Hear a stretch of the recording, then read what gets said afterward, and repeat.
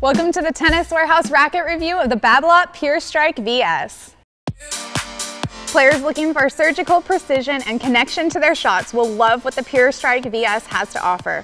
With its heritage stretching back to the pure control, this racket is slightly heavier than the standard 98 strikes, but features a headlight balance which allows the racket to feel fast and whippy in the hands of big hitters.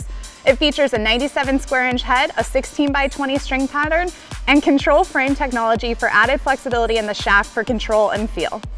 I've been able to play test a bunch of rackets that swing faster and more maneuverable than my usual rackets of choice, and this Pure Strike VS fell right into that category. Now, to start this play test off on all the positives, it was my favorite feeling VS racket that Babolat has offered and is available on the market at this time. And I loved drilling with this racket. The feel at contact was great for me. I felt dialed in and precise when I was drilling, and I had the time to make sure I was getting my racket in the right position. However, once I stepped into point play, I did notice a little bit of a lack of weight in the tip, and I really struggled on my backhand wing. I was having to aim cross court to make the ball do anything, as I felt even if I was swinging big, the ball was winning the collision against the racket, unfortunately. So definitely a great platform for customization. Would love to add some more weight at the head of this racket. However, I will say on a positive, I loved playing at the net with this racket. It was so maneuverable. It got into position quite fast, and I thought it was very stable even against big shots. So loved hitting it at net. On serves, no issues really. It wasn't my favorite serving racket, but I did feel very dialed in and precise when going for flat serves. And all in all, I think this racket's a great platform for customization for players that are just looking to strike fast and play big strike tennis. When I looked at the specs of this racket, I was super excited to get it out on the court, just lined up, perfect string pattern for me. Big fan of that 16-20, and just the specs were lined up for what I like in a racket. When I got out on the court though, I struggled with this one initially and found I had to string it low with a dead poly, so I got that low tension to open up the string bed with a dead poly to stop the ball from getting too flighty on me.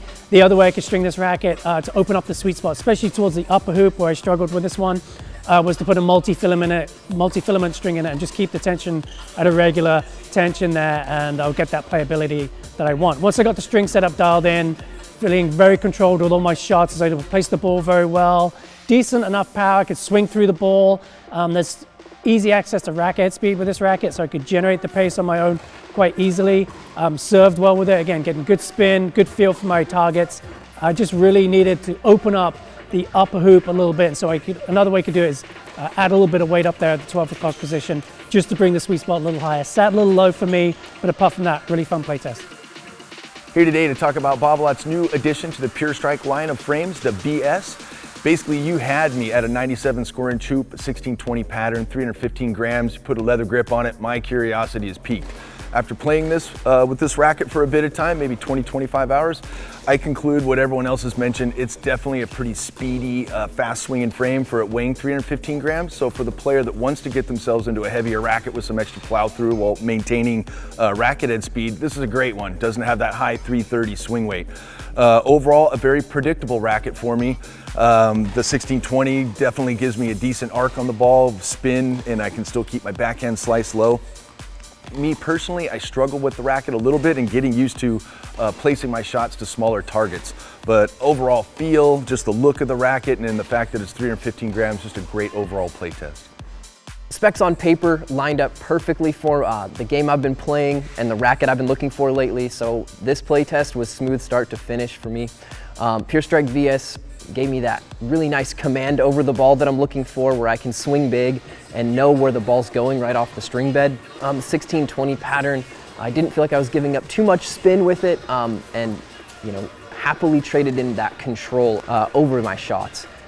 Serving, same thing, overhead, it snapped through the ball nicely. My slice out wide on the ad side was definitely causing trouble, leading to nice, easy hold of serve. Volleying, same thing, that slightly lower swing weight than I'm used to preferring actually worked really well at net. Maneuverability was there and my touch was great. There were a couple of downsides. Out towards the tip of the racket, I feel like if I were to continue playing with this frame, I would weight it up a little bit, or like Chris mentioned, drop the tension of my strings just a little bit. to have a more forgiving feel out towards the tip of the racket. And this is a little bit nitpicky as well, but I wasn't a huge fan of the leather on there. It was a little bit slippery in hand, but otherwise, like I said, really smooth play test start to finish.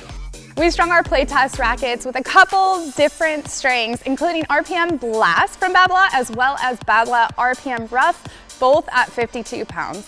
To learn more about this racket and many others, please visit us at Tennis Warehouse, Tennis Warehouse Europe, or Tennis Only.